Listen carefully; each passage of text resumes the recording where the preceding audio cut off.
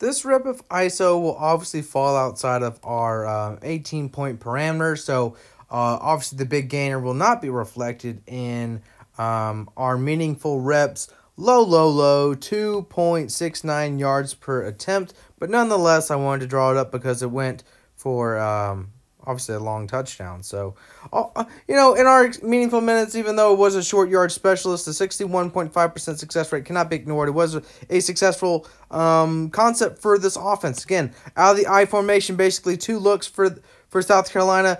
They ran a blast, both strong side and weak side. They both ran ISO, strong side and weak side. So the difference is a blast is an off tackle with a lead blocker. The ISO play is a gap scheme with a lead blocker. So on this particular play, it's a bend back of sorts where we're initially opening up weak side before our back bends it back towards our strong side. So at the point of attack, we're going to have our double team with our center and right guard. Everyone else is hat on a hat. And our fullback, after initially faking leftward, he's going to bend back and engage with this linebacker.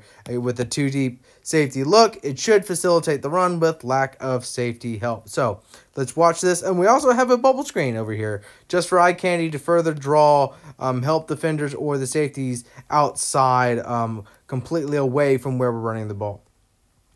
So we can see here, we're opening up towards our left. Both our both our fullback and our running back are opening towards the weak side.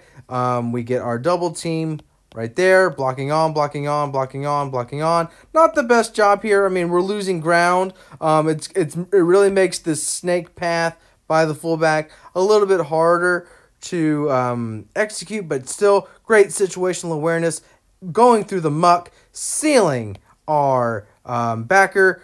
The other one over pursues to the outside, and again, everyone else is hat on a hat, and with how far back our safety help is, it is just a foot race after that point. So even though it does fall outside of our parameter, this was one of the better looks from ISO and one of the only bend back ISOs, like I said, again, we're faking the one way before bending back the other, that the Gamecocks displayed in 2020.